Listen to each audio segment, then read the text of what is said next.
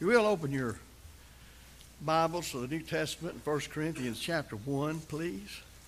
1 Corinthians chapter 1. We don't usually deal with this passage because, frankly, the people opposing baptism for the remission of sins or the essentiality of baptism don't know enough about the Bible anymore to try to use this passage and twist it out of its context to oppose baptism. Maybe even some of our brethren don't know as they ought to know. But Paul, in writing to the church of Corinth, said in 1 Corinthians 1:17, "For Christ sent me not to baptize, but to preach the gospel." And what those who oppose baptism say about this passage is that, well, Jesus didn't send Paul to baptize. And the logic is supposed to be, and if he's an apostle of Christ, then we don't have to be baptized to be saved because the apostle of Christ was not sent to be baptized. And of course that is just completely wresting, W-R-E-S-T-I-N-G, wresting this scripture, 1 Corinthians 1:17, right out of its context and ignoring everything else the New Testament has to say about baptism. Well, it is a fact that Paul baptized some people, for he declares in this same context, "I baptize none of you but Crispus and Gaius." And then he says, "I baptized also the household of Stephanas," 1 Corinthians 1:14 and 16. Now, this question to those who say that 1 Corinthians 1:17 says that Paul was not sent to baptize, therefore one does not have to be baptized since an apostle was not sent to baptize.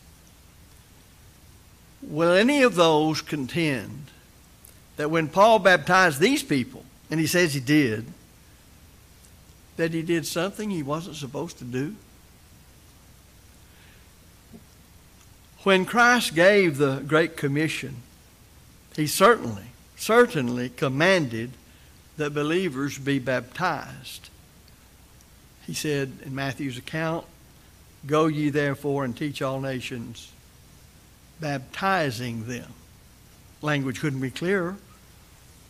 Now, if Paul labored under the Great Commission, as did the other apostles of Jesus Christ, then he and all of them were commanded to baptize the believers. Now, we all know that Paul was faithful to what God sent him to do. He said to Timothy, inspired of the Holy Spirit, in 2 Timothy chapter 4 and verse 7, "I have fought a good fight. I have finished my course," and he says it plainly, "I have kept the faith."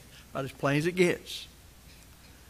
So, since Paul, the apostle of Christ, was faithful, it must follow that when he baptized believers, and on the Great Commission he would have, then Crispus, Gaius, and others, which he did baptize, then he was doing what the Lord told him to do.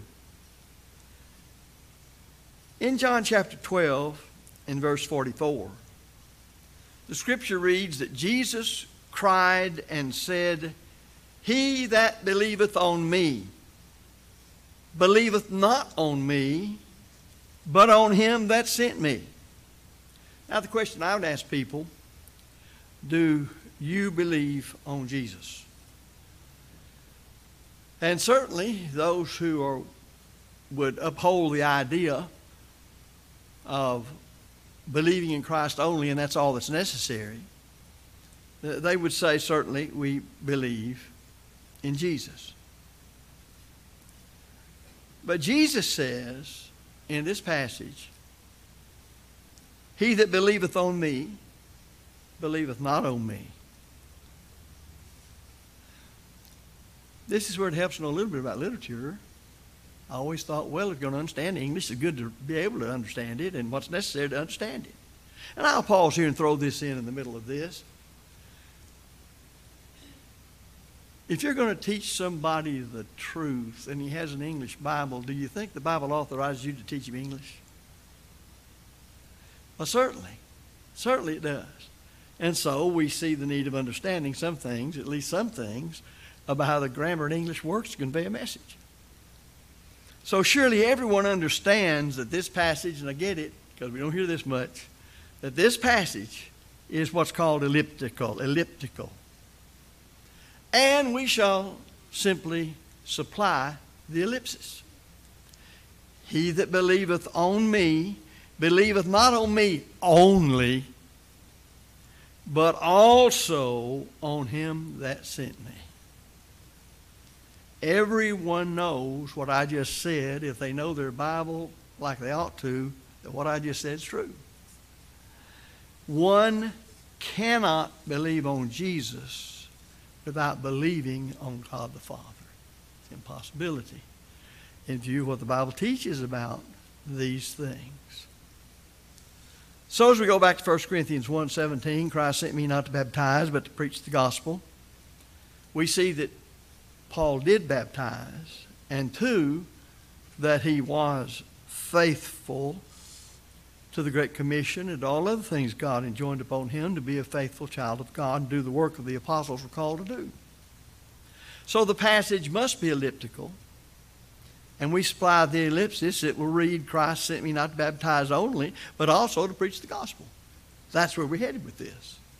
That's exactly what he's saying when he says, Christ sent me not to baptize. In John 12:44, he that believeth on me believeth not on me only, but also on him that sent me. There it is. Now, how do you read that, those passages, the way they are written and translated into English, and not supply that in your own mind when you read it? Because that's what it means. 1 Corinthians 1:14, Christ sent me not to baptize only, but also to preach the gospel. But if you're translating it, you have to render it into English as close as you can to just what the Holy Spirit said through Paul in Greek. So you do it like that. When you start supplying things, then in the King James and others, they tend to put in italics, so you'll know it's supplied. And that's important. And you don't want to see a whole lot of supplying of things by the translators, because when they do that, they are not translating not as closely as they could. That doesn't mean some things to say it in English as close as you can, like said in Greek or the case Hebrew, that you have to supply some words, because it's just the way it is. You cannot. We strive for a word-for-word translation, but it's an impossibility to do it word for word, because some words in Greek, say one word in Greek, to render it into English, to say in English exactly what it says in that one word, you may have to take 3 words. It's just the way the language works. To anyone who can read, then you know, not only from this passage, but from the totality of what the Bible says on water baptism, that Paul would have taught the truth on baptism and practiced it. After all, he wrote much of what is said on baptism. Now, Paul reached Corinth, if you remember, before his helpers, Silas and Timothy, did. You have to go back over to Acts 18 to find out about the establishment of the church in Corinth, verses 1 through 5. As the family of Stephanus was the first fruits, so he says, or converts, in the city of Corinth, 1 Corinthians 16, verse 15, I think it makes it clear those Paul baptized were converted before his helpers arrived. With Paul, baptism was so important that he didn't neglect it. So, in the absence of his helpers, he personally administered the baptism himself. And in holding gospel meetings, I don't think at any gospel meeting I've ever preached over all these years, when people responded to obey the gospel and be baptized, I don't think I have actually put one of them under the water. It was always somebody there at that congregation. And I can say it just like Paul did. The Lord didn't send me to baptize only. He sent me but he sent me to also preach the gospel. And that's exactly how Paul means it. We can have helpers and do it all the time. You might say somebody, I've heard my grandmother say this years ago, say, well, so-and-so obeyed the gospel under the preaching of. But that did not mean that the preacher who did the preaching to which the person was persuaded to obey the gospel and be baptized did the actual baptizing. They may have. One certainly wouldn't be opposed to it any more than Paul would have. When all the circumstances then are considered, we actually see the importance that Paul attached to baptism. Because he's actually saying, before my helpers got there, I took care of it. And then, too, because some were calling themselves after the name of men, because Paul said the church there was carnal. They were very much in need of growing up in the faith.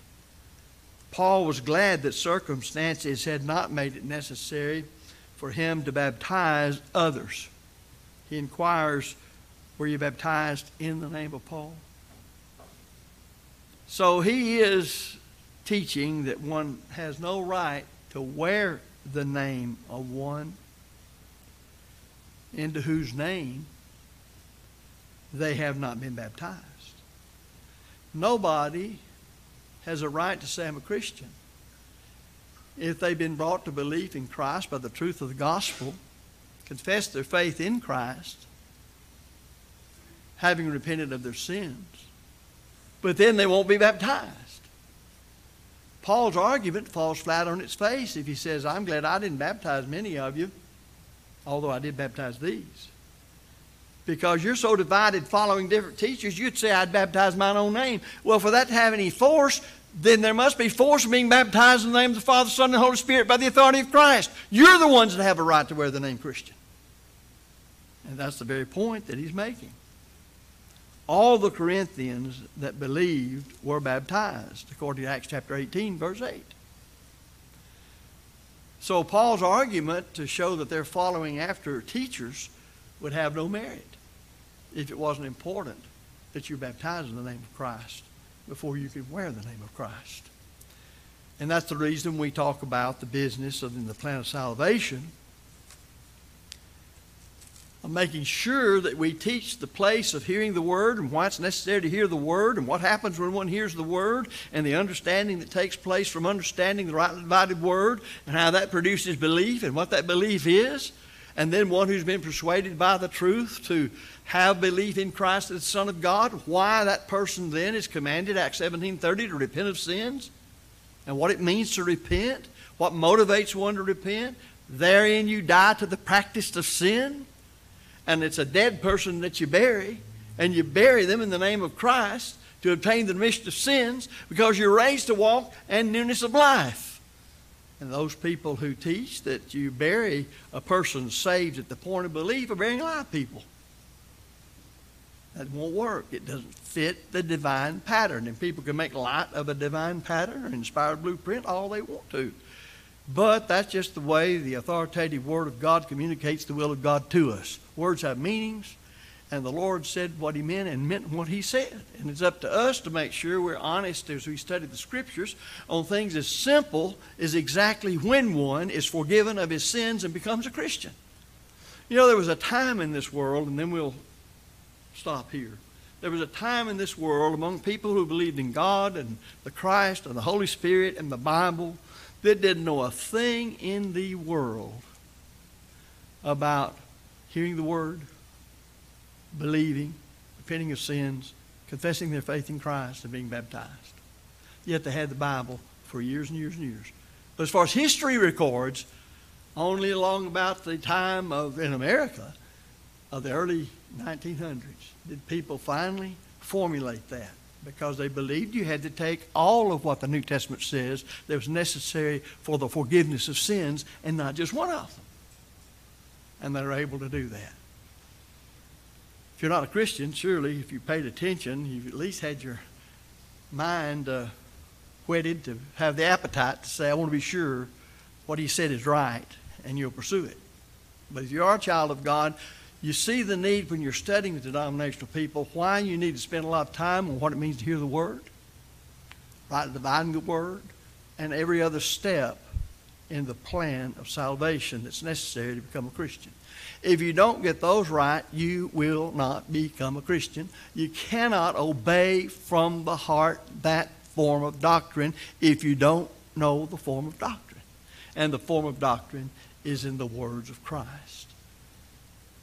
So, to the person who is a believer and repented of sins and confessed one's faith in Christ, that person must be baptized for the remission of sins. As a child of God, if you sin, then we urge you to repent, confess those sins, and pray God's forgiveness. So if you're subject to the gospel call, we invite you to come while we stand and sing.